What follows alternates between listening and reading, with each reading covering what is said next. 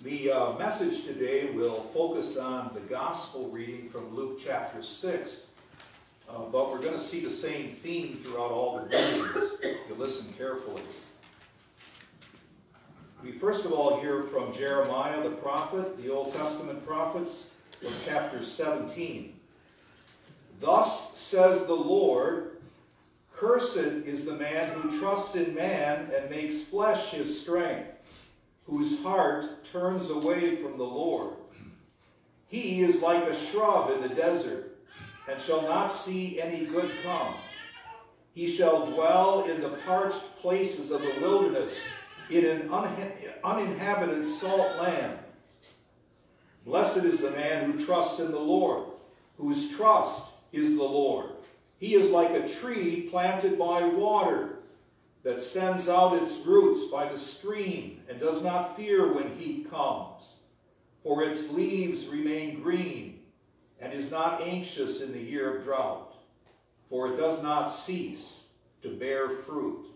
This is the word of the Lord. Thanks be to God. And now the epistle reading comes to us from the first letter to the Corinthians, the 15th chapter, as we hear from the Apostle Paul, reading it, beginning at verse 12. Now, if Christ is proclaimed as raised from the dead, how can some of you say that there is no resurrection of the dead? But if there is no resurrection of the dead, then not even Christ has been raised. And if Christ has not been raised, then our preaching is in vain, and your faith is in vain.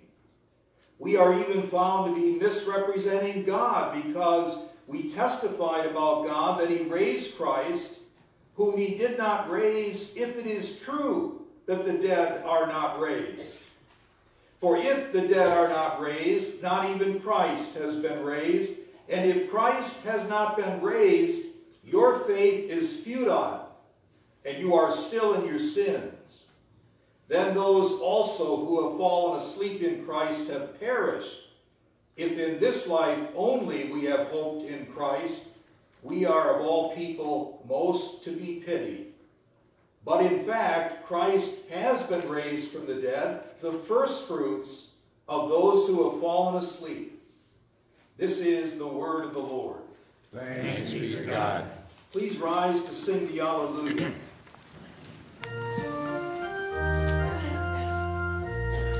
Alleluia, alleluia, alleluia. These things are written that you may believe that Jesus is the Christ, the Son of God. Alleluia, alleluia, alleluia.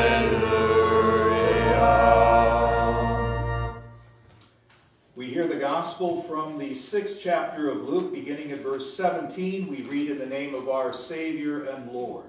Glory to you, O Lord.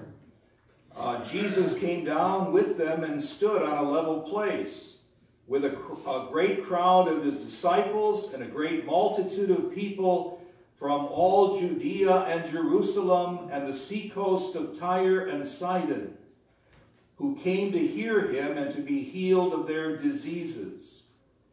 And those who were troubled with unclean spirits were cured. And all the crowd sought to touch him, for power came out from him and healed them all. And Jesus lifted up his eyes on his disciples and said, Blessed are you who are poor, for yours is the kingdom of God. Blessed are you who are hungry now, for you shall be satisfied. Blessed are you who weep now, for you shall laugh. Blessed are you when people hate you, and when they exclude you and revile you, and spurn your name as evil on account of the Son of Man. Rejoice in that day and leap for joy, for behold, your reward is great in heaven. for so their fathers did to the prophets. But woe to you who are rich, for you have received your consolation. Woe to you who are full now, for you shall be hungry. Woe to you who laugh now, for you shall mourn and weep. Woe to you when all people speak well of you, for so their fathers did to the false prophets. This is the gospel of our Lord. Praise to you, O Christ. And now we make our confession as expressed in the words of the Nicene Creed, also found on the back inside cover of your hymnal.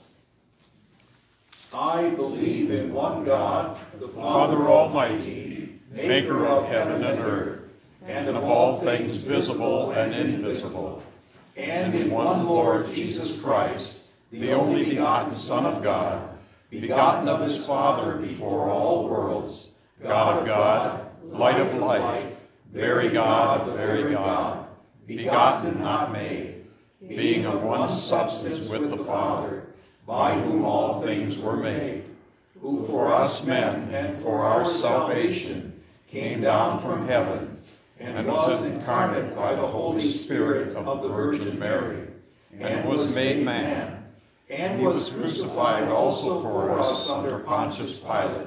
He suffered and was buried, and the third day he rose again according to the Scriptures, and ascended into heaven, and sits at the right hand of the Father. And he will come again with glory to judge both the living and the dead, whose kingdom will have no end. And I believe in the Holy Spirit, the Lord and giver of life, who proceeds from the Father and the Son, who with the Father and the Son together is worshipped and glorified, who spoke by the prophets. And I believe in one holy Christian and apostolic church. I acknowledge one baptism for the remission of sins, and I look for the resurrection of the dead and the life of the world to come. Amen. You may be seated for the hymn.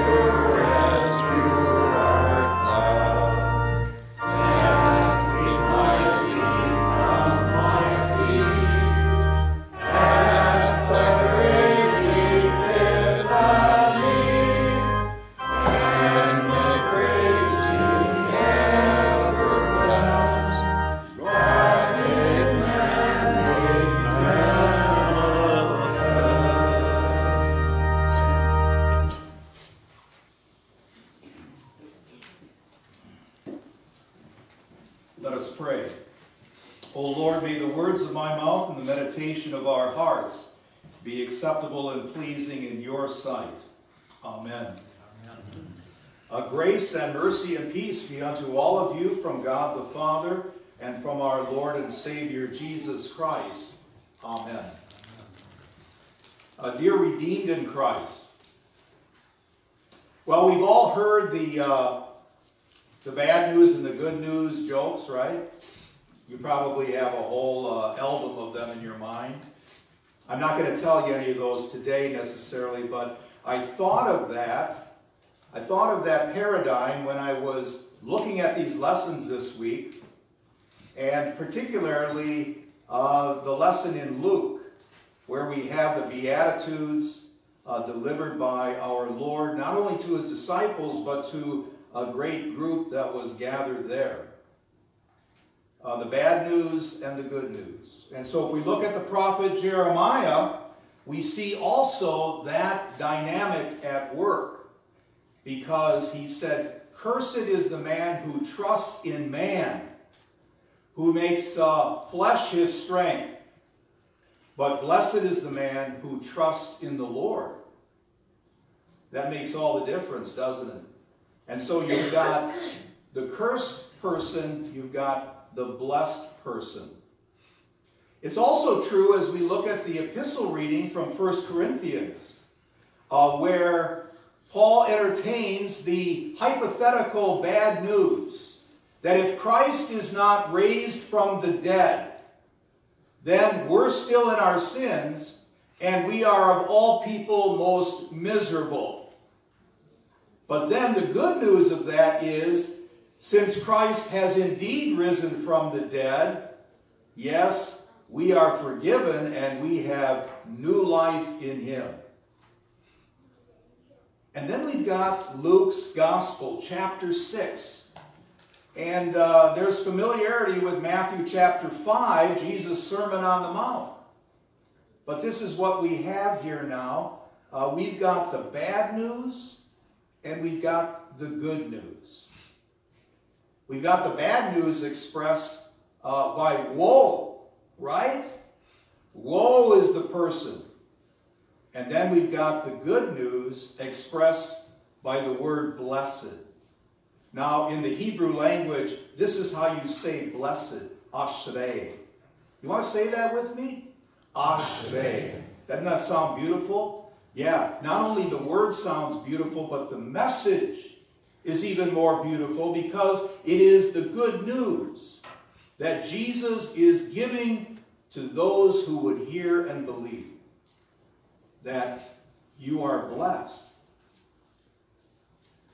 Now, in this Epiphany season, we see that Jesus is manifested to be God's eternal Son. He's not just another human being. He's not just another rabbi, but he is God's Son who came down from heaven, and he delivers the word and the truth of his heavenly Father to all the world. You and I are still hearing this word as it is proclaimed from the Scriptures through the medium of preaching and teaching. Yes, this Jesus is God manifested in the flesh. And that's what we just sang. Manifested. Manifested. And so this Jesus shows himself to be more than just a man. And in his teaching, he shows himself to be delivering words that come from heaven. You know, Luke likes to present Jesus as the preacher and the teacher and the healer. And we see all of that in this text here, because there were people being brought to Jesus who were ill. They had all kinds of illnesses, and Jesus was healing them. It says that they tried to touch him, for power was coming out of him. And he healed them all. That's what the text says. He healed them all. It was good news for them. And they knew that they were blessed. You know, the word that we translate to be power is the Greek word that we get dynamite. And so the teaching of Jesus was dynamite, just as his acts of healing were dynamite. He blows everybody out of the water by what he says and what he teaches. The power of God. And that powerful word is still present for you and I. You and I who have been baptized into Christ, into the name of the triune God. That's a powerful thing. Releasing us from our natural destiny of death and destruction, being cursed and separated from God. Now we have been brought in by his washing, by his sanctification, by his justification. And yes, we have been made children of the Most High God. We are part of his family and we are heirs of eternal life. And so that's the powerful word that is combined with the simple water that has been placed upon each of you. And yes, this word of Jesus is powerful. Yes, in that those who are hungry will be satisfied, especially when we think about the Lord's Supper, to which you are invited in a few moments. That powerful word, ever since he first gave it, is still in effect. That this is my body and this is my blood given and shed for you for the forgiveness of your sins. And that those who are hungry will be satisfied. So that word dunamis, dynamite, the power of Christ. That's what we see in Luke's gospel. That's what all the gospel writers want us to see and believe about Jesus Christ, the Savior of the world, your Savior. And so,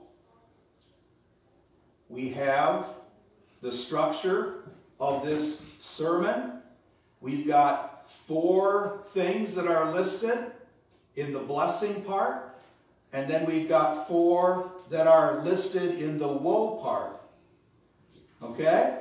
And so you see that balance there, don't you? Poetically, structurally. But then you also see how Jesus inverts things. He's talking about the kingdom of God.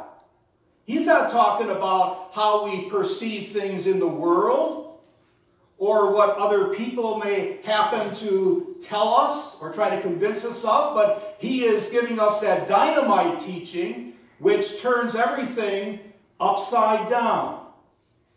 The kingdom of God. And that's what he brings into the world through his preaching and teaching and healing. Yes, we can say that the kingdom of God is among us as we preach and receive and hear his word and sacrament. It's among us. You know, we may be spending all of our days trying to build up our own earthly kingdom. You know, we might try to define ourselves by how big our portfolio is, or how many friends we might have, people that speak well of us, right? That's what we might be trying to do. But you know what? The Lord says, woe. Woe to that project. Woe to those who are rich. To those who want everyone to say great things about them. That's a word of woe. Woe. Jesus balances out, right? Rich and the poor, those who weep, those who laugh, those who are hungry, those who are well fed, those who people speak well about, versus those who are persecuted and spoken ill against because of the name of the Son of Man. See how all those things balance there. And he turns everything upside down. Blessed are the poor in spirit. Yours is the kingdom of God. Notice how there is the present reality, And then there is the future reality. Great is your reward in heaven. Yes, you are hungry, but you will be well fed. You are poor, but you are part of God's kingdom. You are rich and wealthy. Let me refer to the parable of the rich man and Lazarus, right? We talked about this in our men's retreat yesterday, but it's a very provocative parable because it touches on what we are hearing from Jesus. Remember, it was the rich man who has no name, but the rich man who fared sumptuously. He ate great delicacies and had great food every day, could probably go to any restaurant he wanted and enjoy the best of his time. But then there was poor Lazarus, and he's got a name, you know. Lazarus, which means God is my helper. That's what it means. He's got Lazarus out there, you know, outside his gate. You know, they build walls, you know. The rich often do to keep out the riffraff.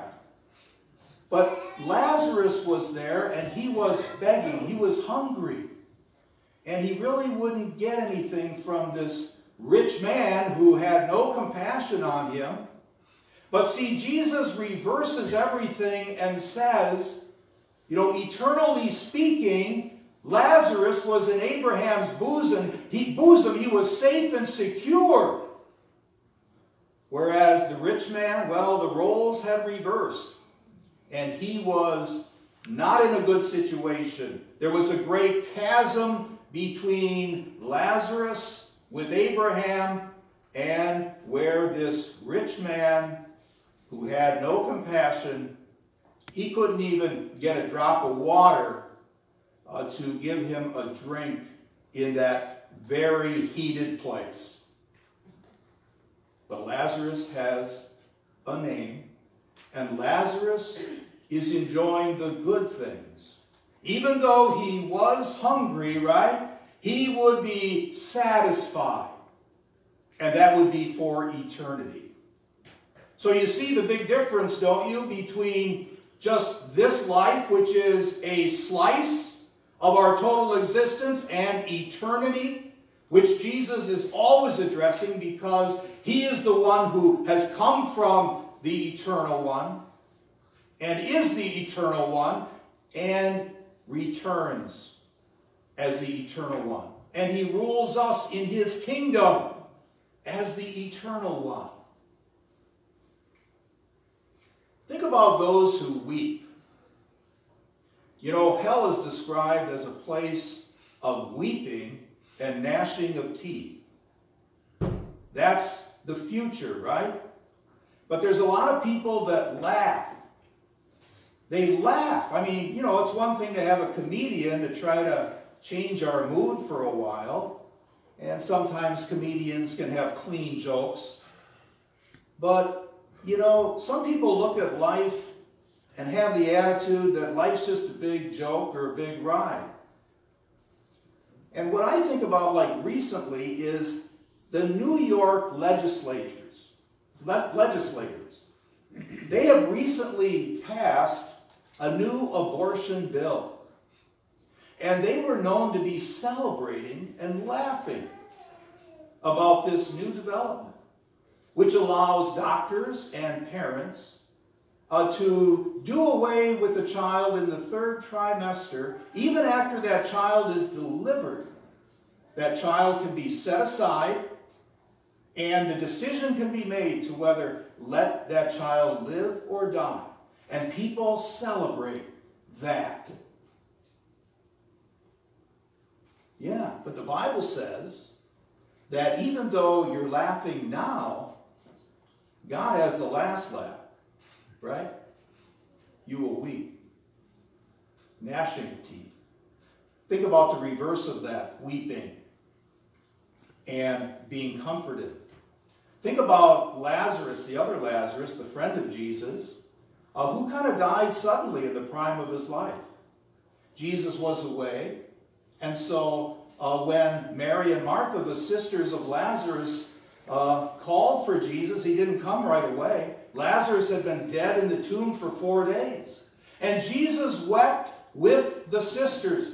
And that's one of the shortest passages of the Bible. Jesus wept.